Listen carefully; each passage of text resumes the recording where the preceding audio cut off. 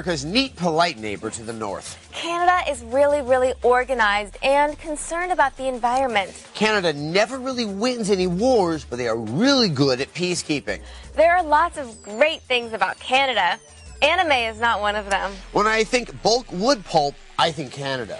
But I think anime, not so much. This is the core problem with Dragon Booster, an anime series made in our beaver-loving neighbor to the north. So we're doing it. We're reviewing yet another anime game. You can start emailing us as soon as the review starts. Here's Dragon Booster. Throughout the ages, European and Asian folklore have told many tales about the dragon, a mythical serpent so ferocious, so amazing, it's feared and revered by almost every culture on the planet. So what happens when this legendary creature decides to try its claws at the bourbon-soaked sport of horseback racing? A game so bad, it's a legend itself.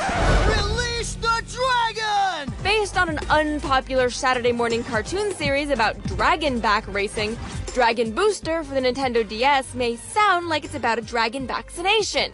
But it still features sick rides, yo! That's because you can pimp out your dragon with bumpers, spoilers, and rims.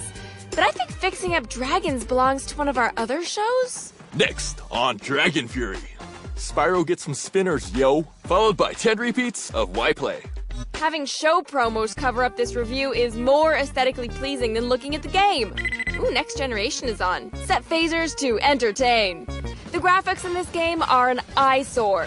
For a while, I thought we were riding llamas. I know dragons are supposed to be hideous and all, but these creatures don't resemble anything close to a dragon. They don't fly, breathe fire, or have Chinese people for feet. The teen jockeys that ride these beasts are even more pathetic, flinging their bodies at everything they encounter. It's like spring break with large reptiles replacing Havasu. Fling your body to tackle your opponents. Fling your body to grab items. Fling your body to take out obstacles.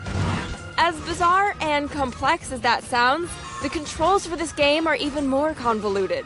The D-pad is used to steer your pathetic prehistoric llama.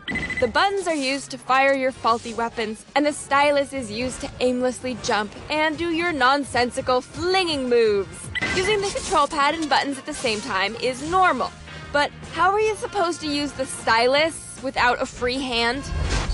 Seriously, who has 3 hands? Do you have to be a mythical creature to play this game? What makes it even worse is that you can't stop. The stupid dragon just moves forward, forcing you to run into obstacles and fall into gaps. It's sad when the game's AI can't even get through the course. It's frustrating. Reading our message boards is more mentally captivating than this game. With lousy graphics, terrible gameplay, and a horrible concept, Dragon Booster for the Nintendo DS gets a 1 out of 5. It's probably less deserving. Oh, anime games, will you ever not fail us? Hey, you fanboys blind to the failings of your beloved series. Wake up! If you keep buying the games just because you love the cartoons, they'll keep making crappy games. We don't mind, we like writing a scathing review now and again. But if you want decent games, you're gonna have to demand more. More!